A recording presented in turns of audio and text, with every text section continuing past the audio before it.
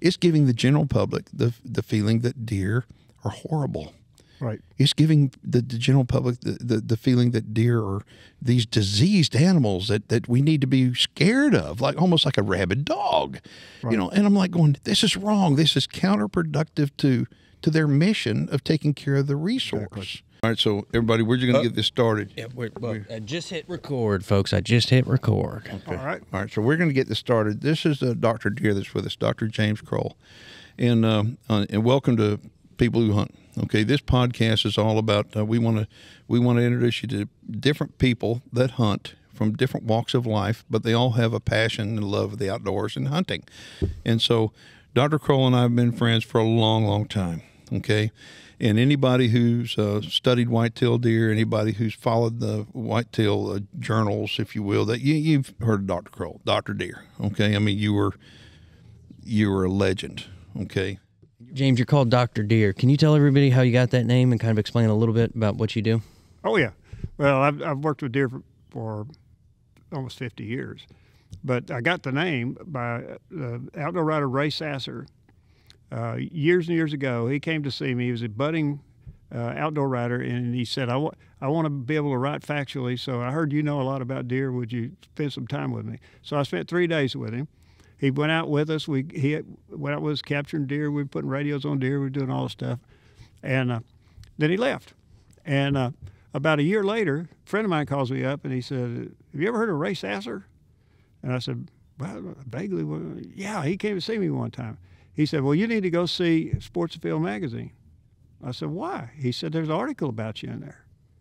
And I went, it wasn't easy to find one, and I found it, and there was an article in there, Dr. Deer. And then shortly after that, people started saying, oh, Dr. Deer. And I go, oh, no, please don't call me Dr. Deer. And this went on, and it kept growing. And so I called up Ray one day, and I said, Ray, I'm going to kill you. He goes, why? He said, this Dr. Deer thing. He says, you're an idiot. It's the best thing that ever happened to you. And of course, he's passed now. I hate we lost him, but he was right. He was right. But there are some people, because some people do hate my guts. They think I was presumptuous enough to call myself Dr. Deer. I never did that. I just finally gave in to it. When you're a wildlife biologist that specializes in Yes, whitetail deer. Exactly right. Yes. Yeah, I'm a real wildlife biologist. Yeah. I don't just play one on TV. Yeah. and you're a hunter. Okay, Yes, I am. there's a lot of people out there that are scientists, and they profess that they know a lot about deer and stuff, but they're not hunters. Yeah, you realize that the best data I can get, that less than half of agency biologists hunt. Isn't that amazing? It's totally amazing. And what would you think is that and we want to jump right into it, because I mean this is going to be as long a podcast as I guess we can do, but we want to give you as much good information as we can. We've been doing this a long time, okay, and we and talking politics is something that is not really cool to do for a lot of people, because when you talk politics, they just cut you off because you're taking one side or the other. You said something to me decades ago that the side that you take is the deer side. That's right. Okay. And that struck with me. I'll never forget that. It's like, you know what? As long as you take care of the deer, I don't care where they live. Okay. That's the side to be on. That's right. But it seems like these biologists pick sides. They want to talk, high fence or low fence or no fence or public land or private land, or they're picking sides. And the thing about it is your career has been built upon not picking a side, Right. picking the deer side. Right. And would you address that, please? Yeah, that's my obligation. I mean, us wildlife biologists haven't sworn any oaths, but I did when I started out was that I was trained to always. I'm tired of hearing about follow the science.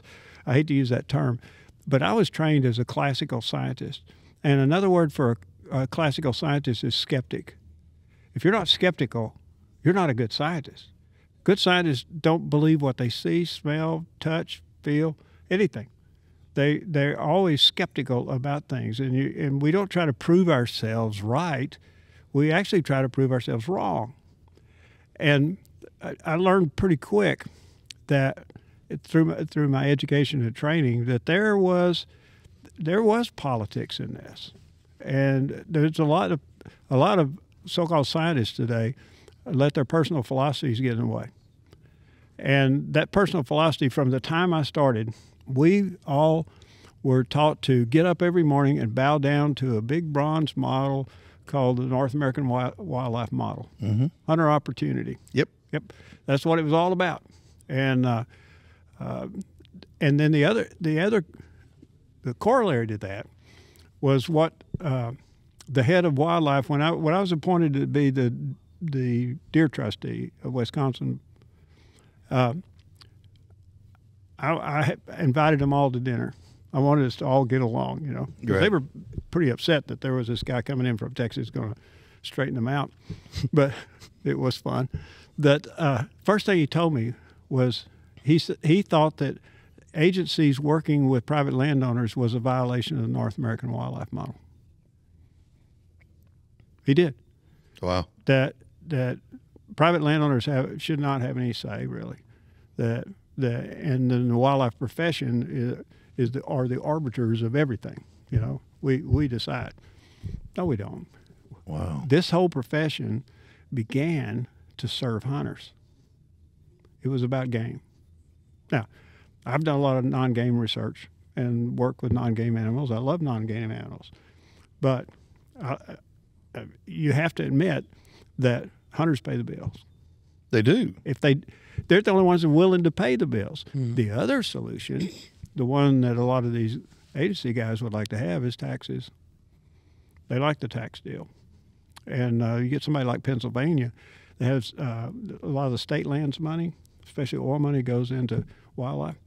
In states where they have more of that tax type money, revenue, those are the states that listen the least to the hunters. Well, the one thing that I'm perplexed about is trying to understand politics. I mean, I don't care whether it's a presidential politics or, you know, what's going on at the border, but understanding things. You know, I think, you know, I've always said if it looks like a duck, smells like a duck, you know, and walks like a duck, probably a duck. Yeah. Okay, if it smells fishy, it's probably fishy. And I've always been a person to ask questions. Prove me wrong. Tell me something I don't know is what I like to do. I mean, I'm talking to somebody. Tell me something I don't know. I know a lot, but I can learn a lot more. So tell me something I don't know. So when all of a sudden we go and these agencies come forth with this information, I want to believe them. Right. But my brain says, ask questions. Right. I want to find out, why are you telling me that? Okay, do you have an agenda? And the more I look at what's going on with chronic wasting disease across the country, there is absolutely an agenda, in my opinion. Yours, what do you think? Oh, absolutely. It goes back to what I just said. When chronic wasting disease came along, and by the way, years ago, Harry Jacobson and I, a colleague of mine that I really respect, we gave the plenary presentation at the World Deer Conference in Scotland. And the title of our presentation was "The Whitetail Deer, the Most Managed and Mismanaged Species." And in that presentation, we predicted about diseases and about disease issues. But when chronic wasting disease showed up, and we can talk at length about how that happened, they got excited, and I've been told from people who witnessed these things got said, was now we have a hammer. Now we have it. We can get rid of all those things that we don't like. We can get rid of deer breeders. We can get rid of high fences. We can get rid of supplemental feeding. We can get rid of trophy management. You know, we can get rid of all the things we don't like anymore. And that's our hammer. And that's what's been happening, is that it's just proliferating. It's become a guerrilla war between the people that game agencies serve and the game agents. When you take a look at it, you think they're I've always thought to protect the resource. Okay. Right. And to protect the resource, we have to have hunting, and we have to protect hunters' rights and opportunity to be able to hunt, no matter if you hunt in a private land state like Texas or a public land state like many states. Okay. But you got to protect the resource.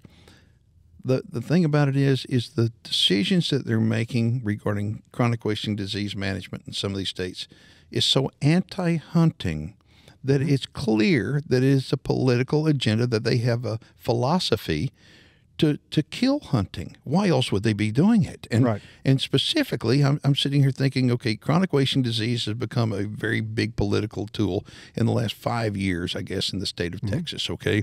And Texas Parks and Wildlife has just loved this. I mean, it's given them an opportunity to come in and really get a hammer, okay, on people, because they've got this disease now that they're looking at. And it's so much, it's elevated so much so that folks that listening, you need to understand that they have been putting billboards out on the highways. You know that. Yep. Okay, billboards. Inexcusable. Yes, that chronic wasting disease is a serious disease, okay? And then they put advertising on gas pumps at gas stations. So you're going up there and you're filling up your gas, and all of a sudden, boom, chronic wasting disease is so. And my take on that is like, wait a minute, it's giving the general public, because there's more non-hunters than there are hunters. Right. It's giving the general public the feeling that deer are horrible. Right. It's giving the general public the feeling that deer are these diseased animals that we need to be scared of, like almost like a rabid dog, you know. And I'm like going, this is wrong. This is counterproductive to their mission of taking care of the resource. Exactly. So so when I call their attention out to it, and you call their attention out to it, I think that's a political thing. And some people go, oh, you shouldn't get political. But I think we have a duty to our people to call people out. That's why I respect you so much. You are on social media, and you talk about things that most people won't talk about. Right. Okay. And people are loving it because you're a breath of fresh air for people. You're the people that are joining you and following you now on Facebook it's just skyrocketing. I'm watching your numbers skyrocket. And the reason why is because you speak the truth. Right. And you're telling them things that they need to know. So tell people about chronic wasting disease and what your opinion is how this is being used as a wedge against hunters. Oh, yeah. I mean, you said it well. If I wanted to kill hunting, 80% of which is deer hunting, I would try to convince hunters and, more importantly, non-hunters that venison was an unhealthy food item. And that's what they're doing. If they do that, there's a lot of things that happen in sequence. We reduce the number of hunters, which these agencies would really like to do, because they want to get rid of deer. I don't know if you know, but well, you couldn't know because I just found out about it 2 days ago. Scotland. See, these things are happening all over the world. Scotland is passing a law to significantly reduce or eliminate deer in Scotland. And the private landowners who in Scotland control these deer are being told by law that they're going to have to substantially kill off their deer so they can plant exotic trees to sequester carbon. Okay, and if they don't do it, the state will move in, kill those deer, and then send them a bill. Are we talking about high fence deer or low fence deer? No, these are deer, red deer, just red deer. Yeah, and there's some other deer too, but they're other than fallow deer. They're pretty much exotic. See, that is so frightening, and people in this country think, oh, that could never happen here. That's where you're wrong. That's where we're doing. And the other thing is that the move is afoot, and I'm not one of these conspiracy theorists, you know. I'm just telling you the facts. Like you said, I always talk from the facts. This apex predator thing is really scary because they want the wolf to take over the job of the hunter. They really do. And get game out of the wildlife agency, out of the purpose of the wildlife agencies. It's there. Look at the state of Colorado, what they just did. Yeah. Okay, introducing wolves. Yeah. And trust me, they have mortality collars on them. I mean, they're going to monitor those, and they're going to treat them like they're going to have better care than babies do, baby human beings in our country, literally. Right. Okay, and that's what's sick. Okay, it took 100 years to get rid of those wolves, and what happened? Our wildlife game population went up. I mean, because of, consequently, it did. Yeah. Okay, and then what are they doing? Taking us back to the Stone Age. I mean, seriously. And so I think hunters, it is a political thing. Hunting is political. Right. Okay, and unfortunately, it's turned that way. And so, but a lot of people in the hunting industry will not get involved in politics because the corporations that control us through the finances, okay, because they sponsor the programs, whatever. Well, I don't want you talking about that. I talk about what's going to protect the future of hunting. Right. I want champions, warriors that want to protect the future of hunting. And that's why you're my friend, because you're a freaking warrior. Okay. Well, you are too. And a warrior wants to surround himself with other warriors. Exactly. Okay. And other warriors understand what the battle is. Okay. And when we're dead and gone, the battle's going to still go on. And we have to train people how to become warriors after us when we're gone. And we want to educate and motivate them to where they can do so. So on your Facebook page, you're training people. You're giving them the information that they need to arm them with calling bull crap when they hear bull crap from these agencies. Right. And so, have you received any kind of backlash from people? I mean, you were the kind of, I'm going to tell you, first off, he's the kind of guy that he's almost like Donald Trump in that he don't need the money. You're not going to influence him with money. Oh, you can't buy me. You can't buy him. Okay. He doesn't need the sponsorship. He doesn't need it. Okay. He's going to tell you the truth according to Dr. Kroll. Okay. Right. And so I listen to somebody like that. You're not motivated by the money. You're motivated by doing the right thing. Right. Okay. So have you suffered any kind of, backlash, if you will, from the industry or from other colleagues that say, man, yeah, I'd be careful about that? Not from the industry, but from colleagues, yeah. I mean, there are people out there, and I've been told, that hate my guts. I don't hate their guts. Right. No, I'm just trying to be a good scientist. I make every decision based on two questions. Is it good for the whitetail deer, and is it good for deer hunting? That's the way I judge things. There's some things I accept because you say yes to both those things that I really don't like, but I can't say that they're bad for deer or bad for deer hunting. So, yeah, but wildlife biologists can be pretty vicious. It's a clique. Okay. One of the things that you said to me a long time ago, and I've used it, and people say, oh, that's great. I said, don't give me credit for this. That's Dr. Kroll. Okay, because we talk about modern technology and all these advancements. I mean, I go out to your research facility, and I saw like the first game camera. Yeah, I saw it. Yeah. And it's like Fred Flintstone camera, but it worked. Okay, it worked. Yeah. But now all of a sudden we got game cameras. Bam! I get to cellular and all that. Here. Yeah. Well, it had to start somewhere. The technology starts somewhere, and we don't know where it's going. But you can't stop technology. No. Okay, and so as we get this technology where you have game cameras that send up signals instantly, or game feeders that actually identify a hog or deer, and through facial recognition feed the deer, not the hog. I mean, we've got all this technology out there, and then I walk the floor of a sports show and I see 100% fair chase up on the sign. And we were walking by and I said, Johnny, he goes, don't even get started. Because what is that? Yeah. I mean, think about that. I mean, address fair chase for me. That's a tough one. That's been an argument for years. I was amused one time just thinking about two cavemen sitting around the fire having a spirited debate over what is fair chase. I mean, could you picture that? Yeah. Our ancestors ran whole herds of animals off cliffs to feed themselves. And that was pretty fair. Yeah. They had thousands at a time. Yeah, thousands at a time. There's evidence that when the bow came along, they were using throwing spears, atlatls. There's evidence all over the earth that when the bow showed up, they threw those atlatls down, picked up the bow. Okay, and if we look at middens in Europe, in the United States, we can find deer jaws. So we can actually find the age structure of deer that Native Americans were killing. Okay, in 1750, the age structure went down. What happened in 1750? Native Americans got the black powder rifle.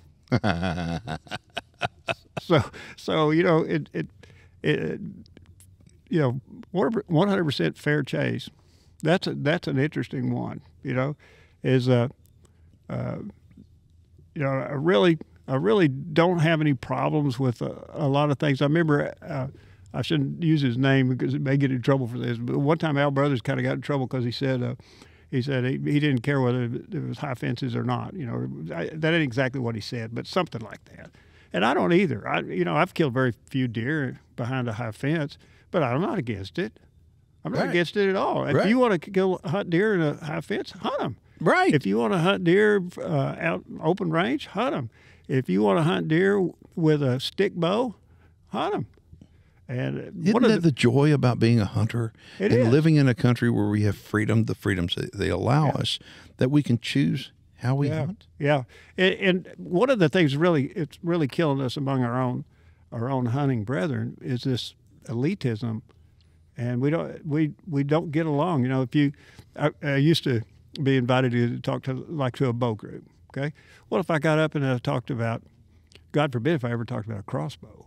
Oh yeah.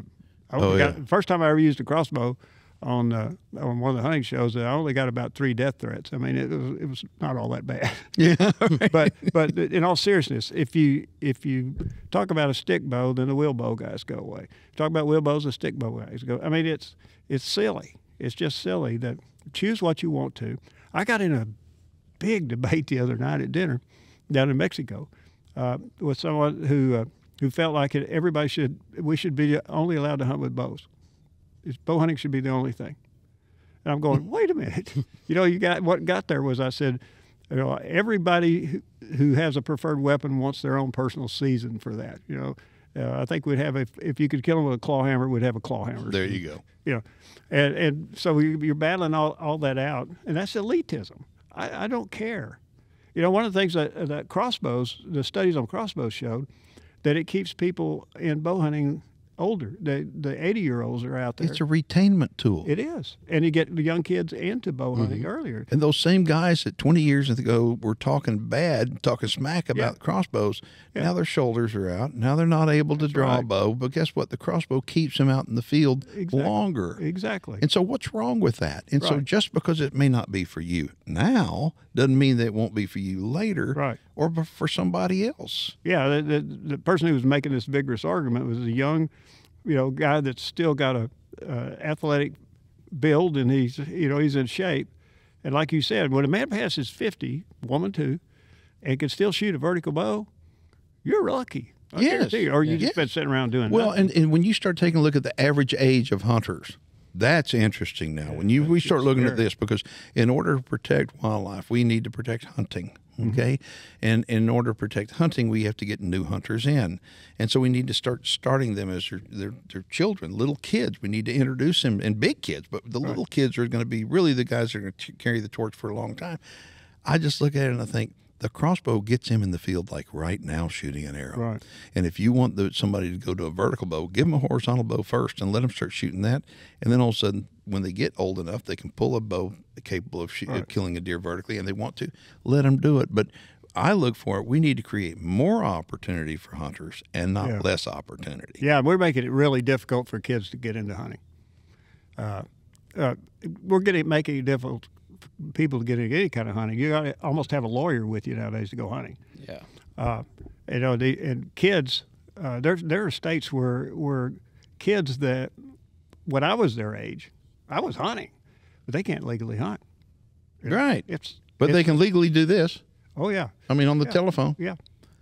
Yeah. So it's what it is a matter of opportunity. And I think there's that we need to look for every opportunity, whether it's opportunity on public land or either opportunity on private land. I mean, as a private landowner, I mean, I know that hogs are a big deal, and I can't stand hogs. I mean, personally, I can't stand them. I mean, I can't even stand them. It's like, there goes the neighborhood. I hate them. It's like, there goes the neighborhood. Right. Okay. I mean, I don't even like eating them anymore. I don't like them. Okay. Yeah. Because they have ruined so many beautiful pieces of property. And so, but I look at it and think, so consequently on our videos, I'll tell people how I feel. And anyway, it's pretty obvious.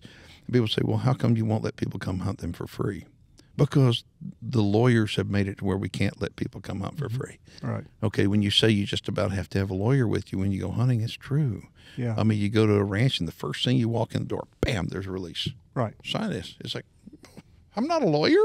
Right. Oh, I brought one with me. Would you let me know if I can sign that? And that's sad that it's come down to that. I mean, the old days of knocking on the door and saying, hey, I'm Jim. I live down the street, and here's Johnny, my son. You mind if we go hunting in the back 40?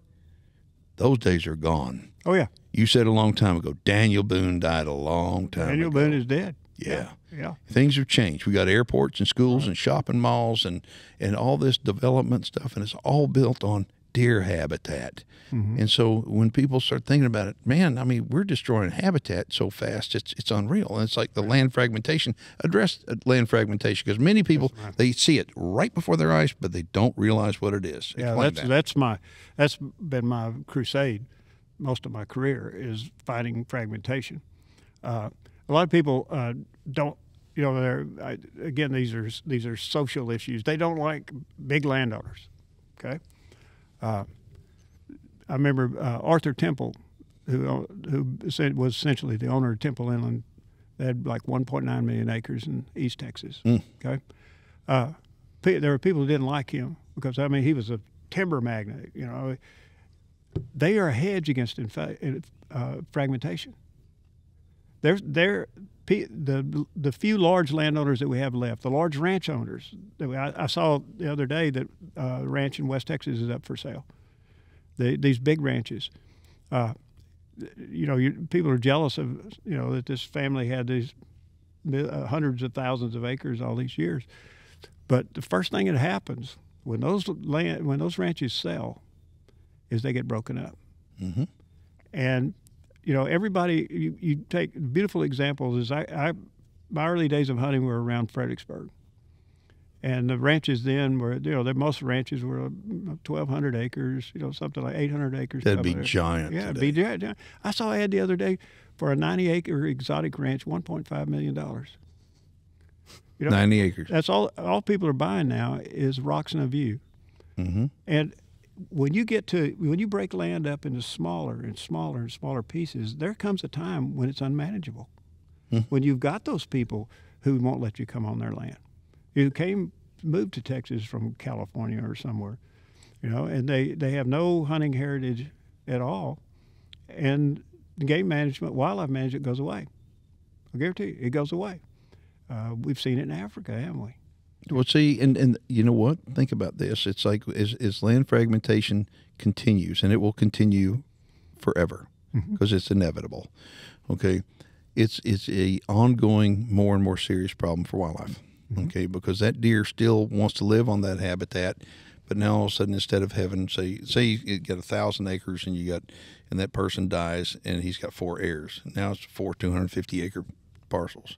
And one person may love hunting and want to grow a big deer. One person may hate deer. And one person, you know, everybody's got a different management philosophy. That deer doesn't know there's 4 owners now. Right. That deer travels all over that same 1,000 acres, and depending upon where he is, he's managed differently. And that deer, and the problem with that is now all of a sudden when that gets cut up, and that's the reason why people are building high fences at an unprecedented rate, because they're trying to protect the wildlife, what little they have left. Exactly. But what happens when they don't have any wildlife on there? What happens when all of a sudden it's been fragmented and everything's shot out? The habitat's good, but they don't have any wildlife. That's where purchasing deer, to me, is an opportunity for those landowners to have something that they couldn't have otherwise. And so Texas Parks and Wildlife, I mean, deer breeders, that's one reason why deer breeders, I think it's so great that deer breeders can provide that opportunity to those landowners. Okay, and many landowners are taking advantage of it. The problem is Parks and Wildlife is making it more and more difficult for that to happen. Oh yeah, that's part of those we're going to kill it things I talked about. That one of the main targets of the hammer. You know, what's ironic now, and I know you already know this. You know, the work that like Dr. Seabury and those guys are doing was looking at the genetics of susceptibility to chronic wasting disease. There's an out there. I'm not that worried about the deer breeders. They're going to get themselves out of it, just like the sheep herders got the way out of it. But there may be a solution. Remember, all these deer came to be from stocking. I have the stocking records for the state of Texas. And all the deer in the state of Texas that we enjoy, with the exception of the King Ranch and some of these large ranches, they came from private ranchers. From private ranchers, 40s, 50s, 60s. That now we're looking at, if we got resistance in deer, and the deer breeders could provide those to us, we may be looking in the future at stocking deer out there that are genetically resistant to chronic wasting disease. Exactly. Yep. So, see, Dr. Seabury, we're going to have him on and do a podcast with him. We are so blessed as a deer lover. We are so blessed to have this research that he has done, right. to be able to see that there is hope. I mean, because in managing for chronic wasting disease, there's 30 plus states that already have it. At least 3 Canadian provinces already have it. And you can't get rid of it once you have it. No, you can't. But you can get rid of hunting once you have it. Mm-hmm. And what they've done is they've gone, and as you well know, they've gone and destroyed entire areas. You were up in Wisconsin. You know exactly what I'm talking about. Yep. Address what happened when they came in to control CWD. They're going to kill off the disease. They're going to kill it off. Explain what happened to them up in Wisconsin so people understand that there is no solution here. And the obvious thing is there is no solution. And it's obvious because here's a perfect example among many. Explain to them what happened. Oh, yeah. But a little background to that. The University of Wisconsin was a big leader in TSE research. TSEs are the classification of diseases like so-called mad cow disease. I hate that term. It's almost as bad as zombie deer disease. And Creutzfeldt-Jakob disease in humans, and there's a whole host of those diseases. They were doing a lot of research.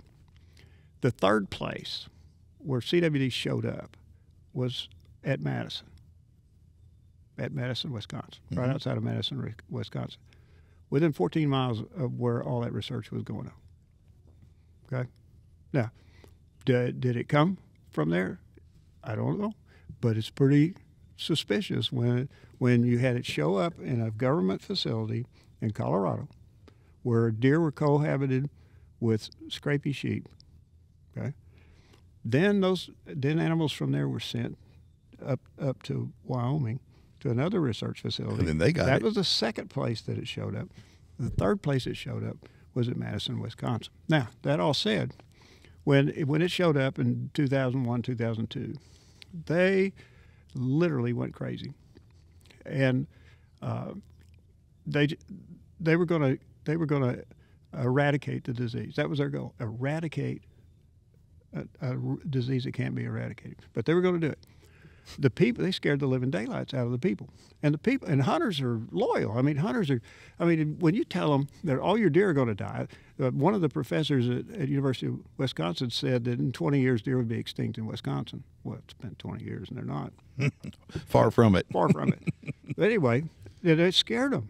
And they went out there. The first thing, they killed 172,000 deer. Not bucks, but every mama, daddy, baby, every single spotted one. fawns. Yep, every one. It was sickening. Yep. We went up there. Horace Gore and I went up there. We did a show. We won a Golden Moose Award for yes, you did. What we did. And everybody thought, they were told, this is going to solve it. We just kill these deer off. Okay? Well, they killed 172,000 deer. Guess what? It didn't go away. But they didn't know it didn't go away. Explain to them, once the deer were gone, what happened to the habitat and so on and so forth. Oh, what happened to the habitat was really cool. The habitat where they killed off 172,000 deer improved, and the deer herd actually grew. They actually grew. And they got better. And they got better. And they got better age structure. It was hilarious. And then when all of a sudden they started hunting again, that's when they discovered that, we still have CWD. They still have CWD. They didn't get rid of it because, and here's why.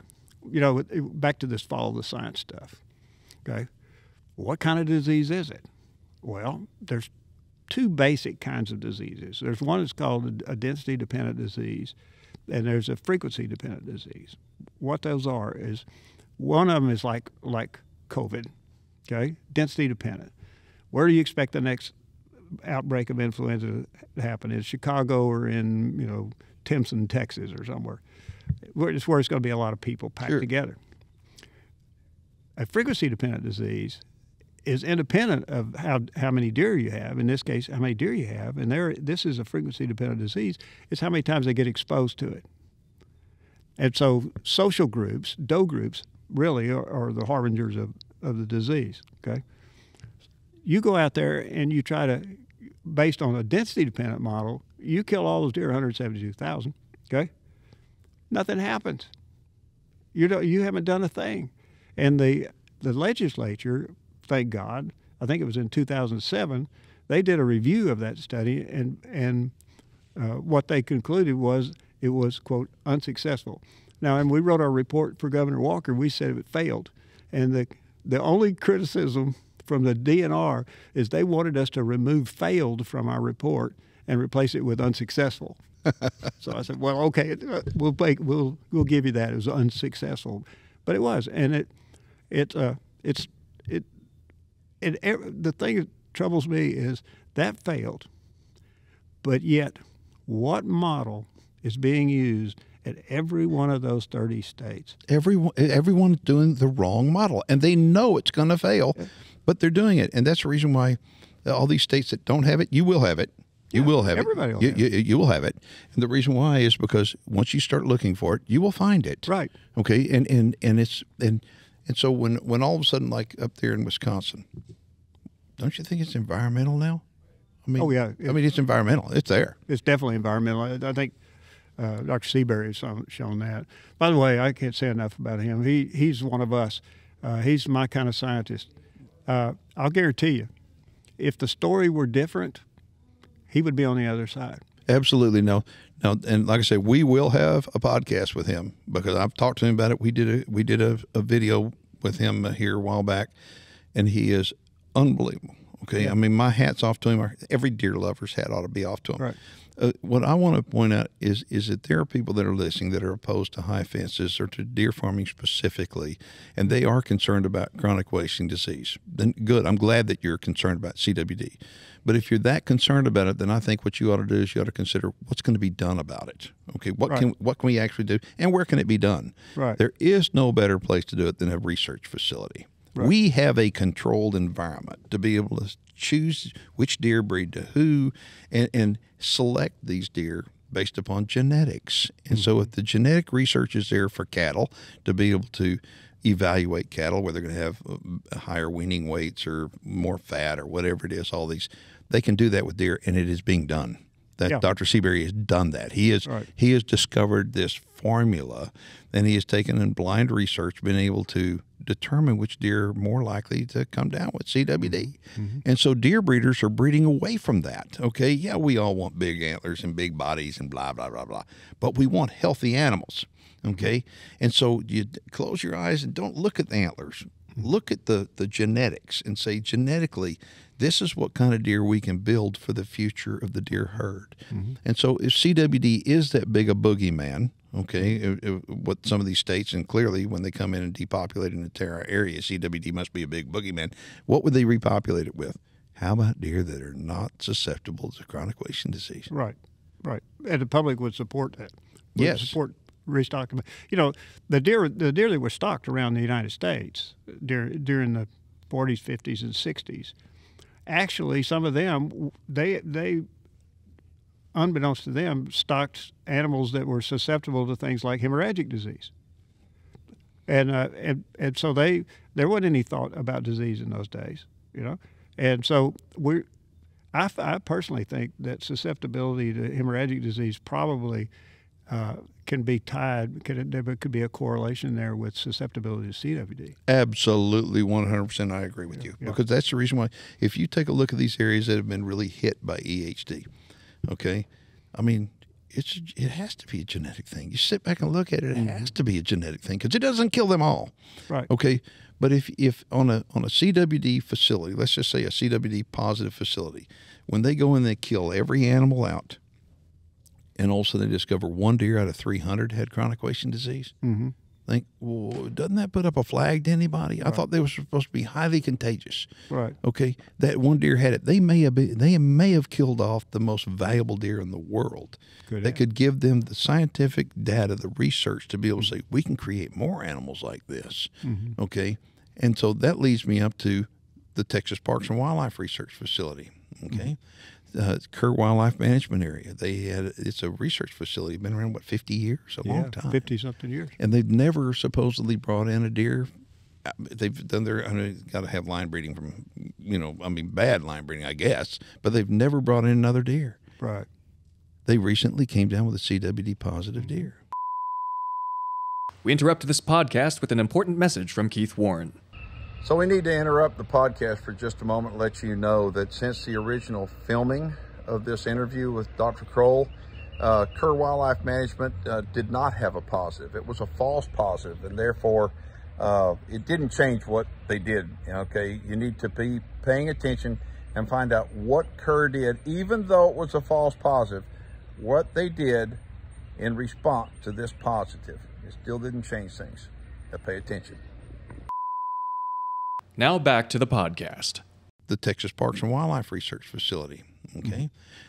Kerr Wildlife Management Area. It's a research facility, been around, what, 50 years? A long time. 50-something years. And they've never supposedly brought in a deer. They've done got to have line breeding from, bad line breeding, I guess, but they've never brought in another deer. Right. They recently came down with a CWD positive deer. And you got to think, how'd that happen? Right.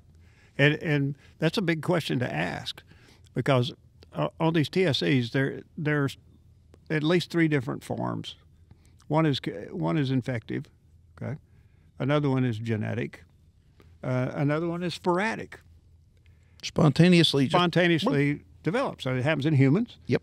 And there's a long-standing test that could be run every time they find a new CWD positive deer in a place where they hadn't had them before. They won't run it. They won't run it. It's a Western blot test.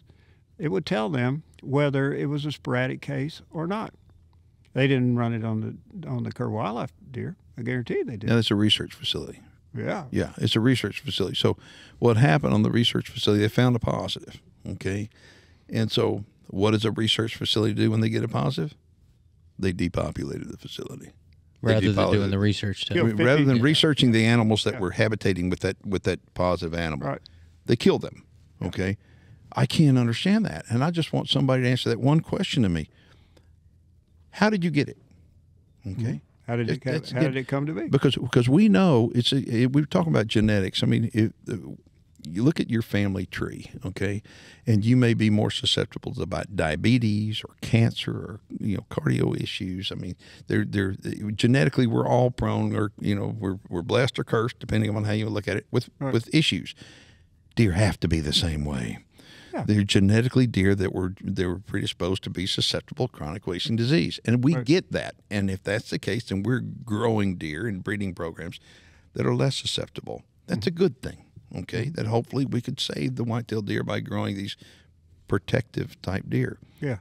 But spontaneous cases of CWD, there's nothing you can do to stop it. No, you can't. It's like having an athlete that's unbelievable shape. Most of he has a cardiac arrest and he's dead. It's like, how'd that happen? It just happens. Yeah. Let me ask you this question.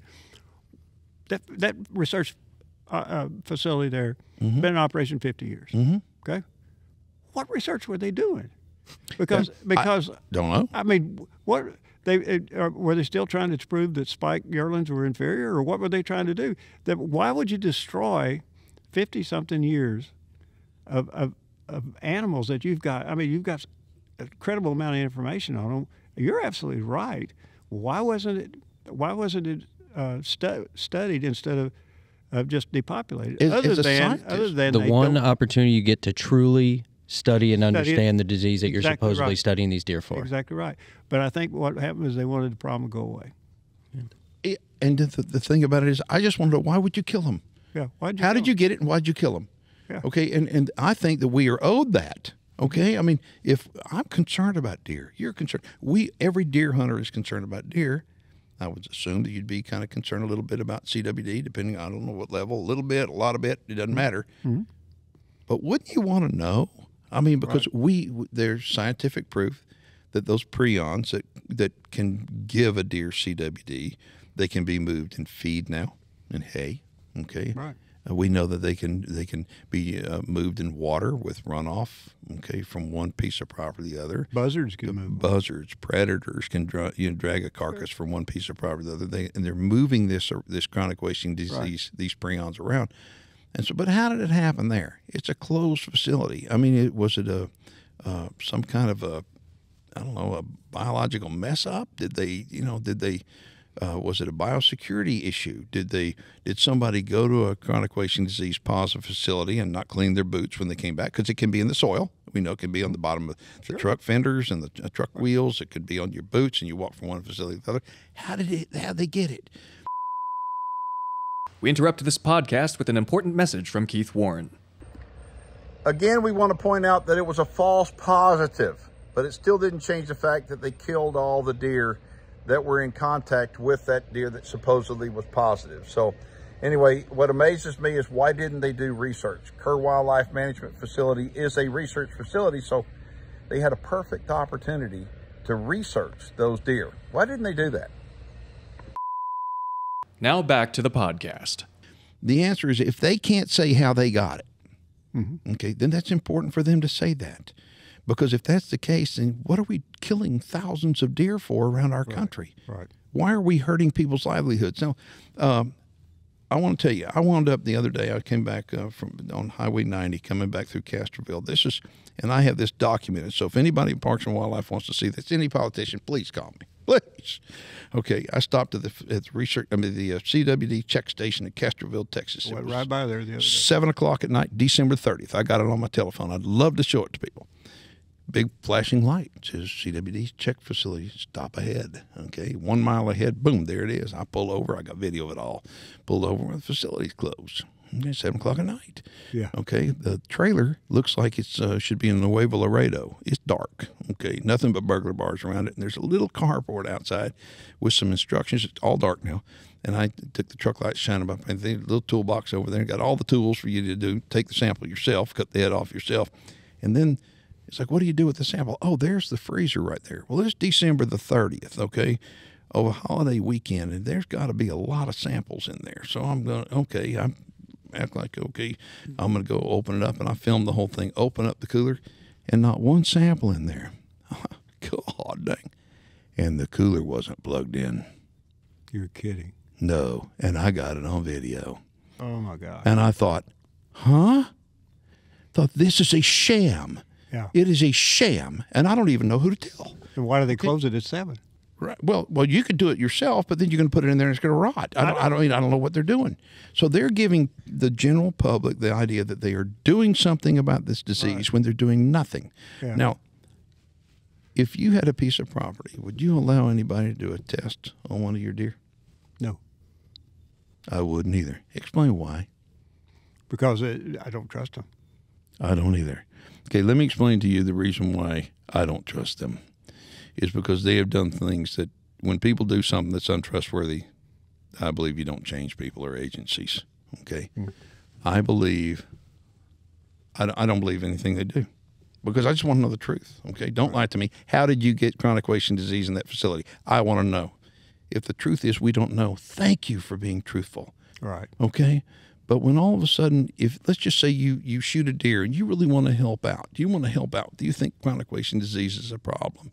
And you're going to give that deer to Parks and Wildlife to test, okay? And all of a sudden they test it.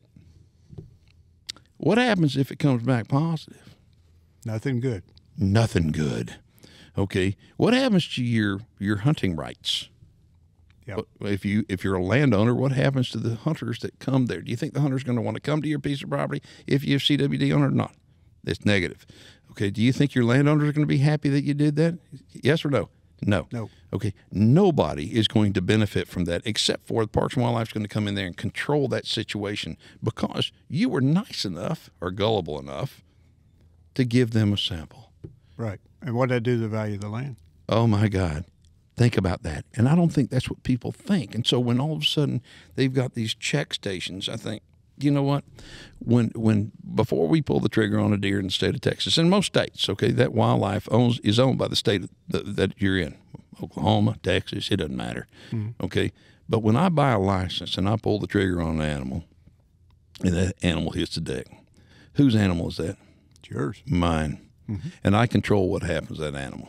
Okay, and if I don't want that animal tested, I'm not testing that animal. It's my animal. Okay, it'd be like the state saying you're going to mandatorily test your child. I say, no, I'm not. No, I'm not. Don't tell me what I'm going to do. If I don't want it, I don't have to do it. But when this forced compliance, I just see is wrong, and they're doing it over this fear. It's like, okay, where has CWD ever been fixed? That's the question I always ask. Is Nowhere. show me the success. Yeah. That's one of the questions I ask is show me the success of what you're doing right now. And they can't. They really can't. Well, Johnny hunts in Missouri. Yeah, Tell me about that. I've got I a know different. Missouri. Yeah, I've got a different question for both of you, real quick. Is not when has it ever been successfully removed, but when has it ever been a substantial issue, a substantial Very good question. That's my main question to both of you, is because especially me growing up in Missouri, I really didn't start really learning about this stuff till I met Keith. Yeah. And because he's very knowledgeable on it, and most of the people out there don't understand this disease. And I personally think that it's often confused for the outcomes of like EHD and stuff like that, wiping out total deer herds. Right. So my question to you both is, when has this ever really been a substantial issue to warrant going in and wiping out the herds yourself? It hasn't. And Never. in 2002, I'm well known for having said this. In 2002, I was asked about CWD. And I said, CWD is a problem if you could say yes to the following two questions. Will it decimate deer herds? And can human beings catch it? The answer to this date to both those questions is no. Yeah.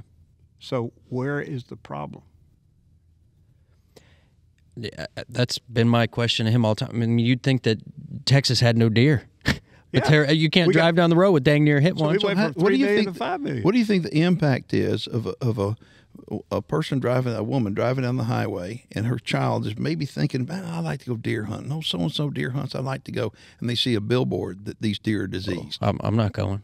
And we watched, the other day, James, we watched, you remember this video, we watched the most propaganda zombie deer video I've ever seen, using videos from zombie movies of zombie deer, literally. AI stuff. It was not even real. Yeah. And that's where I think, honestly, especially people my age that don't do the research. And folks, I've been sitting back because you're not going to find two more knowledgeable guys other than Dr. Chris Seabury on the subject than these two right here.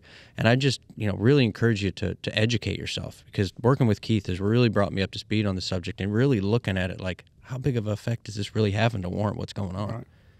It's crazy. I know when the kids were growing up, they'd say, Daddy, why this? And I say, if you can't answer the question, if you really and truly can't, I've always said it's about the money.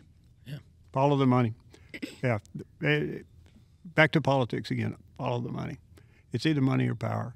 And, right now we have a continuing appropriation, $72 million to portion out to the states to, quote, control, manage, and study CWD. That's frightening. And that's when that appropriation got passed. Okay, that is the marking point when all of a sudden everybody's asking, why all of a sudden has this become such a big issue in these states? Why are they're accelerating on this? Well, that's why they're buying trucks. They're hiring new people. Yes. Most of whom are not competent in CWD. Yep. And that's where you follow. It is the natural tendency of any agency bureaucracy to try to increase itself. They have more people, more everything. And that's what's going on right now. Well, the Texas Parks and Wildlife is a perfect example that they brought down a guy from Wisconsin. He was so successful up in Wisconsin, they bring him down here and they listen to what he says. He was he was not successful in Wisconsin is the whole thing. No. He was not. Right. And the other guy they brought down from Kansas was not successful. Right. But they're bringing them to Texas and introducing, it's like, wait a minute, Texas is different than it is in Wisconsin. It is different than it is in Kansas. It is a different culture. The land is different. The land ownership is different. Right. This is different. White-tailed deer have to be managed just like any animal for the best management practices for where they are. And Florida is different than Montana. And Texas is different than it was in Wisconsin where he came from. And it was a failure there. And it's a failure here. And I think the more that we educate people, whether we go to these Texas Trophy Hunter shows, okay, and you write for the magazine and your Facebook stuff and our Facebook stuff and our YouTube stuff, where we push this stuff out, we're trying to educate people about the importance of this. If you love deer, learn. We're trying to help you. We're not talking down to you. We're talking with you. Come on with us. We need to build this army. Right. That when Parks and Wildlife shows up, I mean, we were at that deal back at the Texas Trophy Hunter August thing. 24th. Yep, we were there, and I'm going to tell y'all something. It was a thing that they're going to, Parks and Wildlife's going to come. It's a town hall meeting in front of these people, and we sat up there, and Dr. Kroll got up there, and I mean he hit it, and I got a chance to get on the mic a little bit, and it became clear to everybody that was there that we were being lied to. Oh yeah, okay, we knew it already. I proved it. You know, that's the thing. You're talking about what I'm doing in social media and whatnot.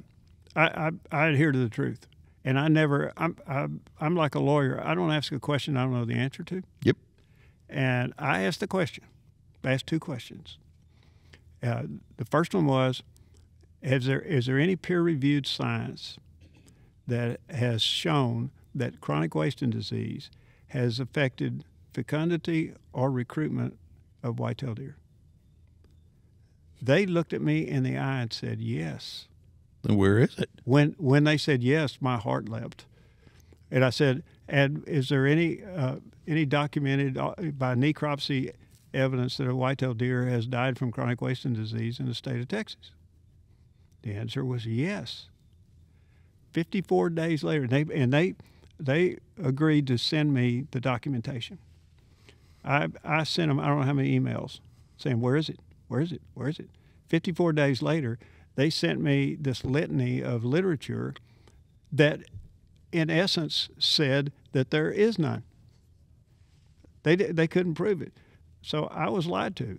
But more importantly, all those people, those landowners, those hunters that showed up there, they were lied to. They were all lied to. Yeah. And that's the reason why I say it's okay to ask questions. And just because they have a badge on, just because they work for the government, doesn't make them an You have to be authority. afraid of them. I mean, Okay, they work no, for us. They work for us. Okay, and so I literally, I mean, I've got a deal. I know people love game wardens, and there's some really good game There's wardens. some great game wardens. There's some really good ones.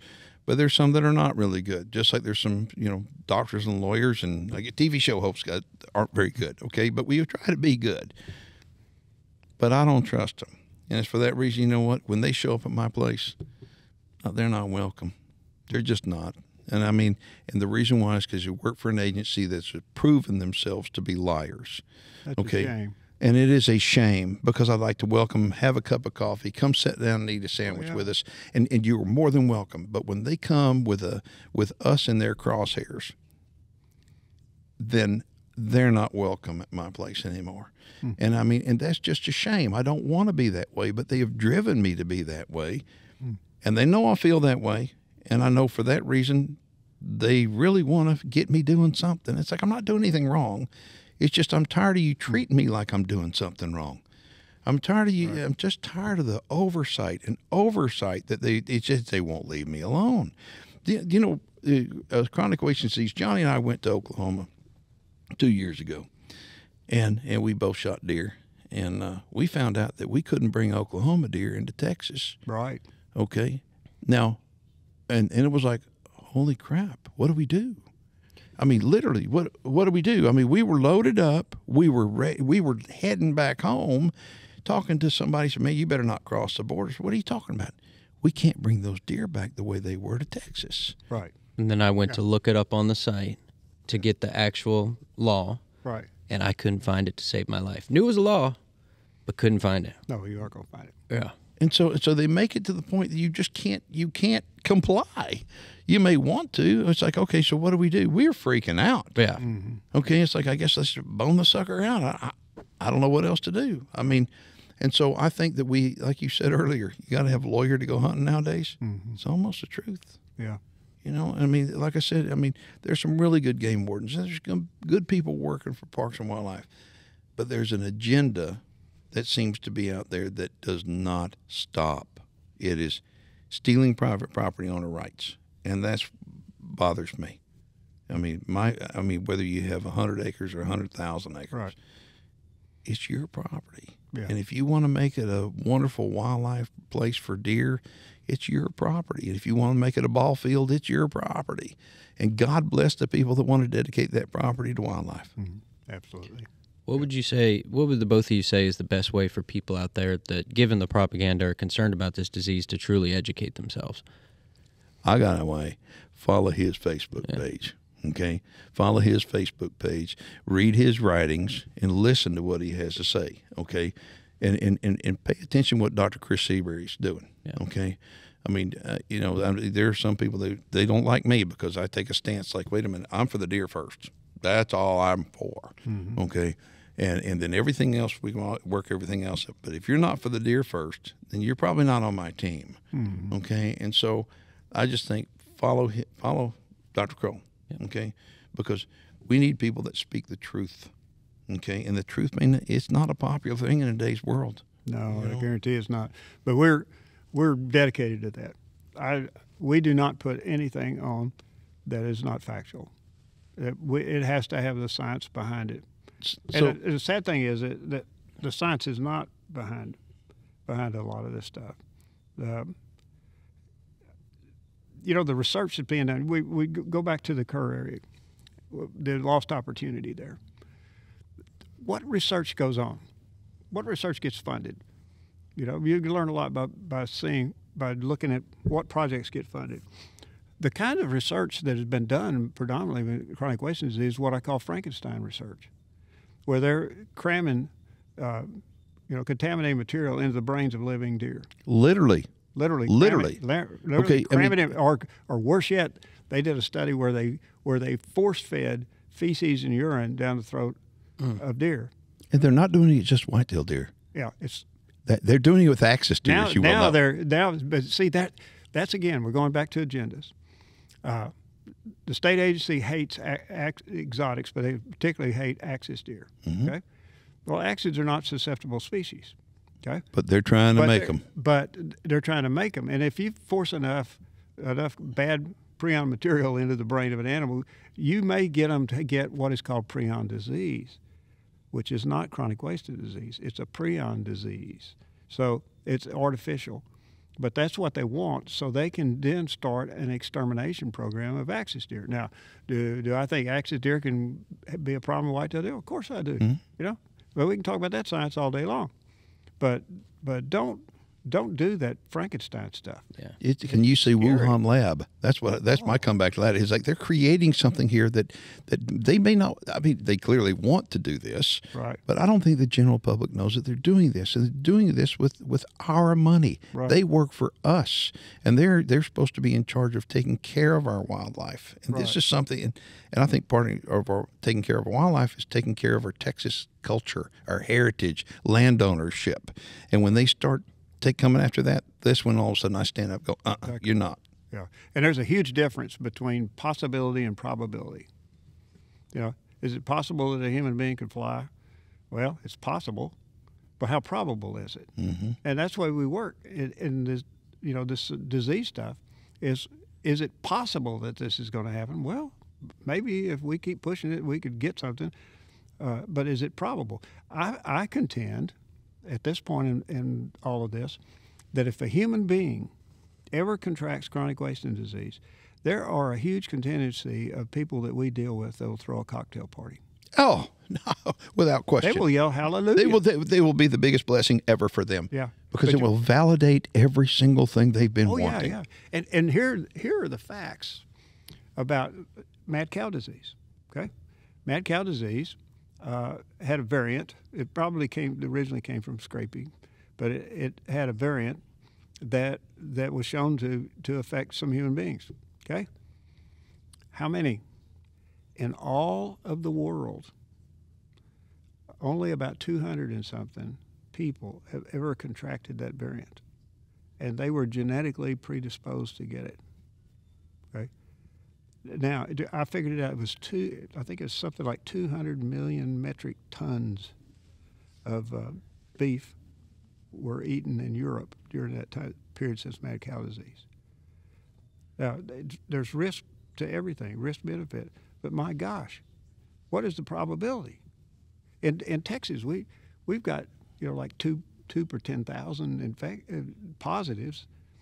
Now, that's something else that we need to point out. Testing positive to CWD prions is not having the disease. Yeah, point that out, please. It's not having the disease. You have to be clinical to have the disease. The deer does. By clinical, we mean to have have encephalopathy. You know, there has to be erosion in the brain. Okay, if you just have prions in your system and you test positive, that's not having the disease. Pure and simple. And isn't it amazing how when you get your results back, it will say, it doesn't say yes or no. It's just non-detected. Not detected. Yeah. You say, well, is he negative? Oh, no, he's not detected. Right. Well, what does that mean? Yeah. They always leave that out. Yeah. Always leave that out. Yeah. But you know what? But we're going to run out of time for this. And first, I want to tell you, thank you. Okay. You're welcome. Thank you. God bless you. Or just like, I just want to hug you because you're what more people need to listen to, in my opinion, about just get the facts. Right. Get the facts. And nobody should worry. I'm not giving up. And So how long are you going to do this for? I can answer that. Yeah. Till God takes you home. God takes me home. That's exactly right. Okay. And I'm like Kid Rock. I can't be canceled. Yeah. You know what? And I'm the same way. I mean, people say, how long are you going to do this for? We love it. Till I can't do it anymore. Yeah. Okay. And the reason why is because I believe that there's a part of me that believes I'm supposed to be here to help protect the future of the outdoors. Right. And I think that's the same with you. You are here, and we'll talk about it on another podcast now because you know this is just getting us started. Because you had a very serious heart surgery here a little over a year ago. Right. Okay. And you pulled through it with a lot of prayers. Okay. Yeah. And you're here for a reason. I think we're all here for a reason. Oh, I do. I think what we need to do is we need to figure out the reason why we're here. And I think the older you get in life, the more wise you hopefully become. Right. And trying to figure out, why am I here? Why am I really here? And I think that we're here to help protect the future for the outdoors people that aren't even born yet. So I appreciate you. I appreciate you being on the show with us, but I appreciate you being a warrior for the cause. So Likewise, my dear friend. thank you very much. Dr. Kroll, where can everybody find you all across the board if they want to learn more about CWD and get to know more about you? Fastest place is the Facebook page. Okay. It's Dr. Deer. Okay. We'll put that up on the screen.